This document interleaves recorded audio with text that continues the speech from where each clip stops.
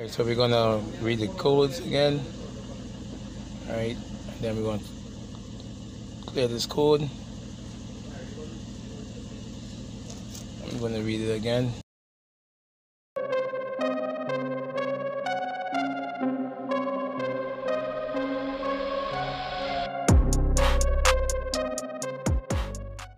Yeah, what up? Alright, so we back at it again with another video. Alright, you got a 2006, 2008 Nissan J31. This carry the V6 engine. Right, I believe this is a VQ2.3. Right, customer complaint is they got a P0021, which is intake solenoid, VVT bank 2. So you asked if I could check it out for him. Right, I came and plug in my scan tool. You know the usual, they clear the codes. Right, so we don't clear codes until we verify the fix, but it doesn't happen. Right, so what we're going to do next now, we're going to check our powers and grounds, make sure all is well, and most likely is the solenoid, but normally that happens when you use the wrong body of oil, the viscosity of the oil, or if you're using the wrong oil in your vehicle, that tends to clog up these solenoids. So let me go and do my powers and ground checks first, and then after we'll be able to determine if we made the right call with this vehicle. Right, so key on, engine off. Right, good thing about having a car like this, whatever happens on bank 1, you can compare it to bank 2. Right, so what we're going to do first, right, we remove the solenoid. The customer decided to go and purchase one, right, but still we're going to do our checks before we put it back on to make sure that we're getting what we need to get. Right, so as I said, this is bank 2 here, this is bank 1, this is carry number 246, and that's 135 in the back. All right, so we're going to do first, we're going, the helper boy here, we're going to check pin 2.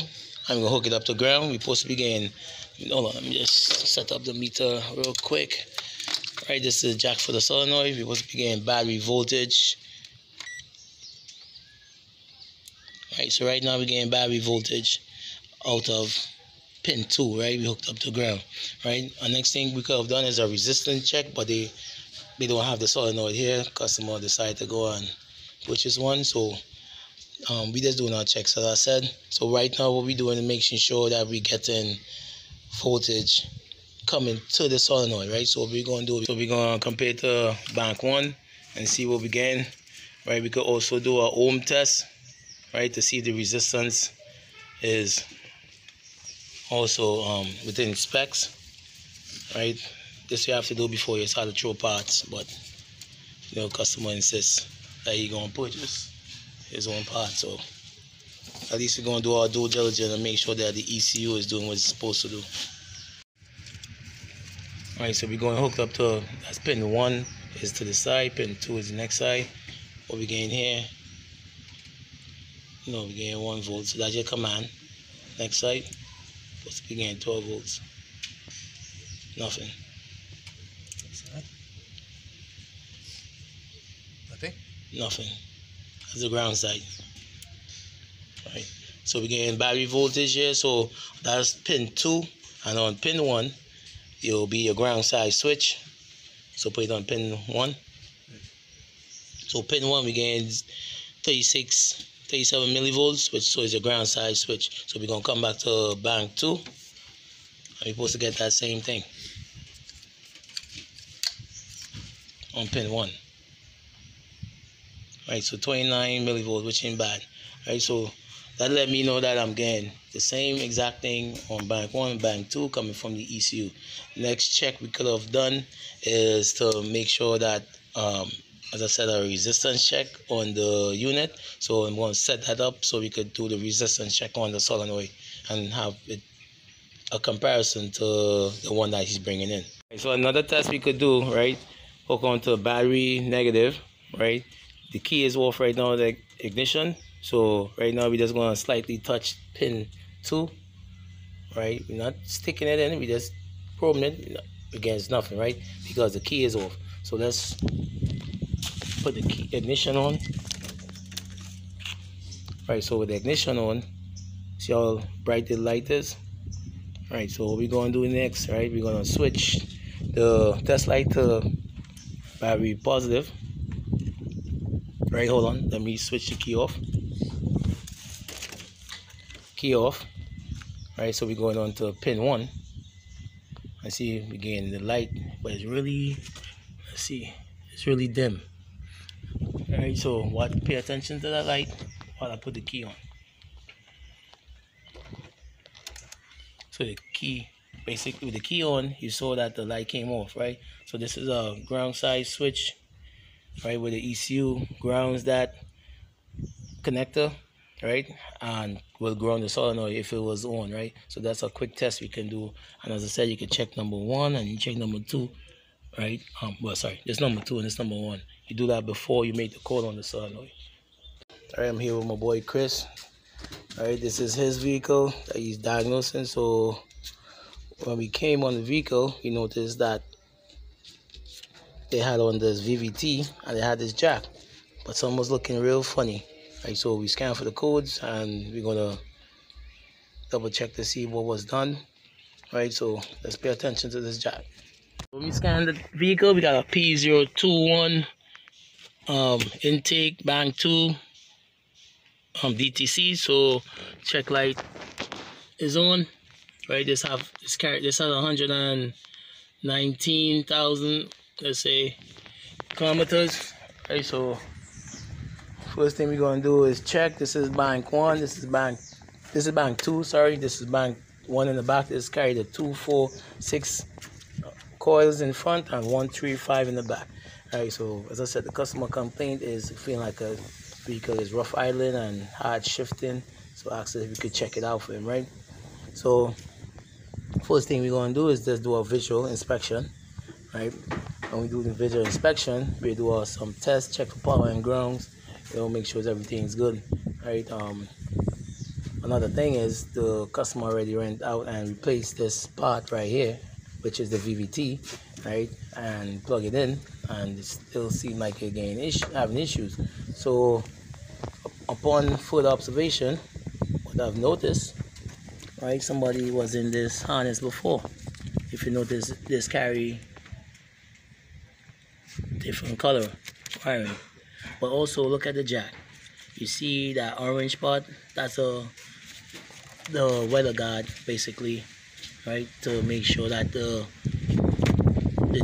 pins don't get wet, right? But this is all the way up, and you're still seeing it. So that means that this connector is not making full contact in there. So that, I believe, that is the reason why the vehicle is not seeing, the ECU is not seeing the solenoid. Okay, so what we're going to do is we check our connections, right? We do this wiring thing, whatever they got here, right? And we're going to replace this jack to make sure that it make proper contact inside here, right? So yeah, that's what's up. So good thing about this vehicle is it has 2 banks, so I could compare what I got on number 1 or number 2, right? As I said, the customer already replaced the unit, so I'm gonna just do a home test on the old one, which I believe is still good, right? But they didn't catch this little thing, and this is why I always practice and tell my other techs to be very observant when vehicles come. They're quick to rush in, and decide to change parts, right? Pay attention to these little details, and that could save you the headache and save the customer money, I guess. So let's do our checks first. Yeah, according to my wiring diagram, right, this is intake bank 2, right? So our yellow wire is our signal wire, and the red/green, which is this one here, is going to the ground side, right? So what we're going to do, you gotta just probably just gonna cut this, redo our connection, plug it on, scan for the code, clear it, send it on the way, right? But as I said, we're going to do our checks first, make sure that we're getting power and ground, or power and signal coming through the jack, right? So as I said, number 1, if I have the jack facing this way, the green green wire, which is this one that's hooked up to yellow, and the red and green one is number 2. So I'm supposed to be getting 12 volts here, and this one I'm getting my signal.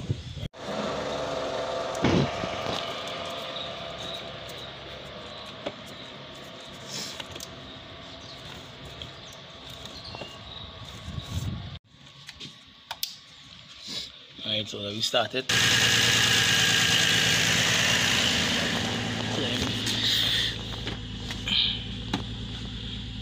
Alright, so what we're gonna do is this, recheck this code, let's read it.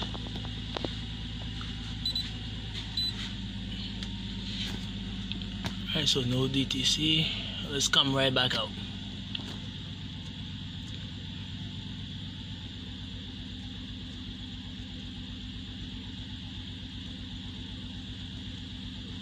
Alright, so we're gonna read the codes again.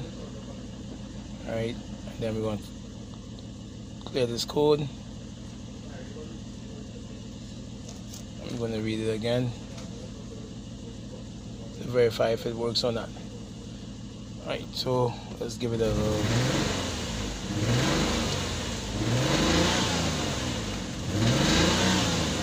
No check light on. We're gonna call that a fix. So we're gonna sum this up as for observation before they make a call, right? So pass cannon was fired. Till next time, take it easy.